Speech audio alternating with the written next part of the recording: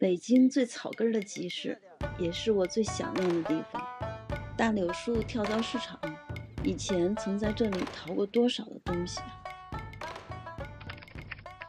这是那条河，但是比原来干净好多了。好熟悉的大柳树。现在是周二、周三、周四都有哈。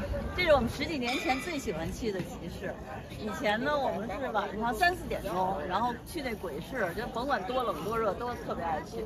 然后周日、周六就逛这种摊儿，其实能淘到好多好东西。不知道现在怎么样？看看。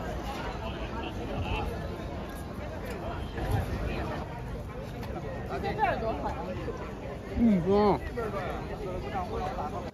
哦，这是康宁锅的那个。对，没错，法国原装进口的，原价4、50，现价5块。真值，太值了，这个我都想买了。看看姐妹刚微波炉烤箱哇塞，太厉害了！怎么那么便宜啊？咱们都不敢出门，在家里窝着，出来干啥？不给社会添负担吗？是吧，哥姐？这是老的，你是没有成劲儿。哥姐。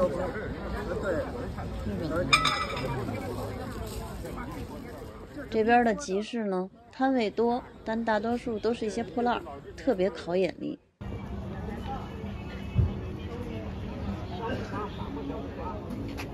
在后边了。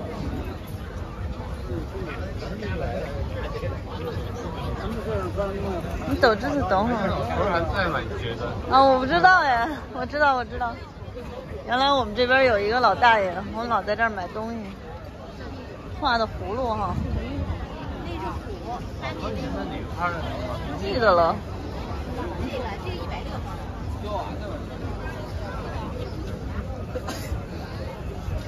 卖蝈蝈的。这边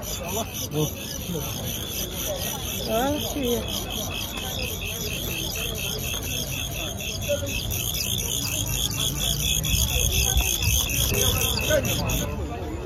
我在这不是一天，我在这卖2年了，我他俩就说对不对？不好用给拿回来的可以。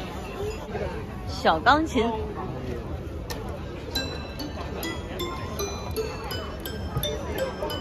这是实心竹，这是干嘛的呀？它是小玩意儿，我一般都实心竹，全实心的。这是干嘛用的呀？啊？干嘛用的？是个玩意手把件。啊，手把件是吧？对。这玩意儿实心的都是老的，相对老。都国外的。索尼的日本的多。哦，那个好看。那个老收音机，你看，那是新的。那是新的，我说这个好看。那个好看。对。松下的，而且我在网上见过，特别漂亮。它那个杆可以这么拎起来。那60几年的，这个还没用啊。69年的能用。这个灯我们以前淘过好几个，都在10几年前了，将近20年。对。这灯其实擦干净挺好看的，特别的。现在在好多那个电影电视剧里面，不是全是拿这个当道具的。我是吴晨，现在是北京大柳树跳蚤市场，每周都会带大家一起逛逛集市，看看有意思的物品。如果您喜欢我们的频道，请订阅。如果您希望购买淘来的物品，请留言，或者在这里联系我们。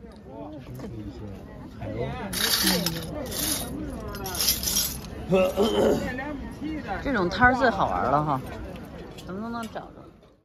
行者无疆，马克思。海参花，唐诗选集，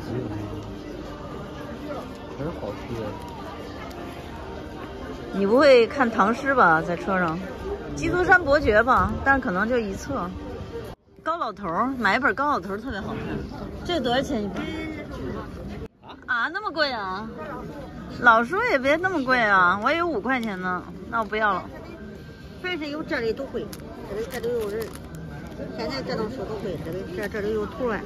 我知道，那我在买的网上买5块钱，5块钱行吗？那走，4块钱，5块钱我就买了，我也要不然我就走了，不耽误时间了啊。谢谢您。呀，我都没买过5块的，这开张的。好嘞。这是真的。多少钱这？多少钱？350。要吗？要人优惠点。哦，对了。然后后面不是好多义乌小商品直销，好多小散老张木器加工特。老张在哪儿啊？哎，真的老张在哪儿啊？以前在这儿淘货认识一个老张大哥，和我们关系特别好。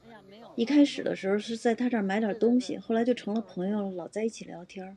他会修收音机、录音机什么的，手艺可好。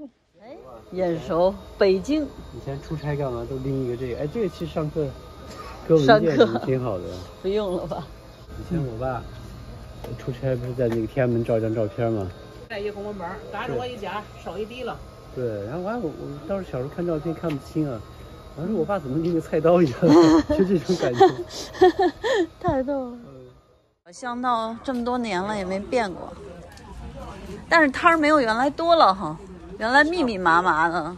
哦，对，也挺多的，嗯。阳光真好呀。不在这儿，他上那边串。这是什么东西啊？有个鼓。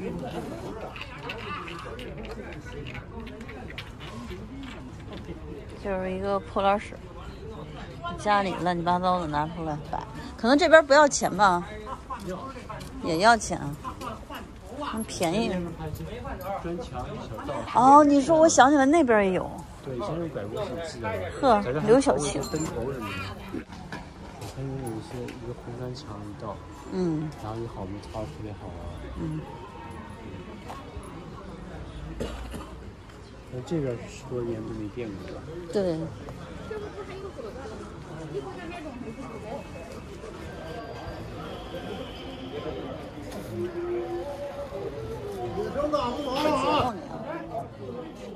啊，你看着卖吧。抱团养老是怎么回事？每月1000块钱，管吃管住。哦，那挺好的，就等于是有住的地儿，有吃的地儿。1个月1000块钱。那还真不错哈，嗯。多少间房啊？一共多少间房？2人1屋。哦，那还有什么配套啊？医院附近什么的有吗？医院旁边有医院，你可以看见。啊。那洗澡那时候澡堂子，我们有人浴。啊。离公交车站多近啊？离公交车站3公里。哦，3公里啊。说好了，我给你接去。换一点点。70年代、60年代的，哎呀，这能用吗？这60、70年代的家家都有的这种钟表日历，现在看起来真是挺好看的。帮一个朋友买下来了，而且它颜色也特别好哈。对，就是老化了。我看看这个，先不要。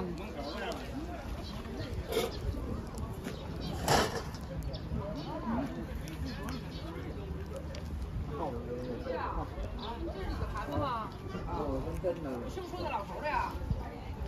你自己的吗？哎，你看还有老头的咱俩呀？咱俩不是在。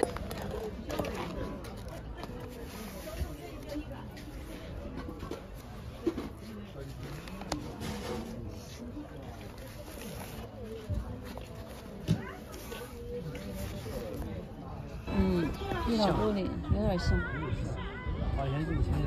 你看这小画还挺好看的，小印刷的呢。那铜壶好吗？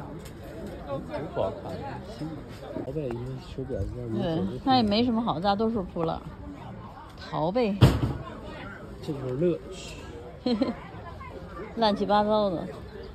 全是好东西，那就变成闭着眼睛买东西了。对，就没意思了。有人家抢着没有，我买。肯定是有好有坏。你看这鞋，绿胶鞋，让你买双这个鞋吧，多好看。这也是新的。嗯，新的。不是太老了，90年。这边现在是不是比原来多了摊儿这块儿？对，原来是一排红砖墙。对。然后这半拉好像没开，也是什么砖墙一类的。好嘞。我来抢我一个，我怎么拿来的？就拿这么看。有的人喜好的这种。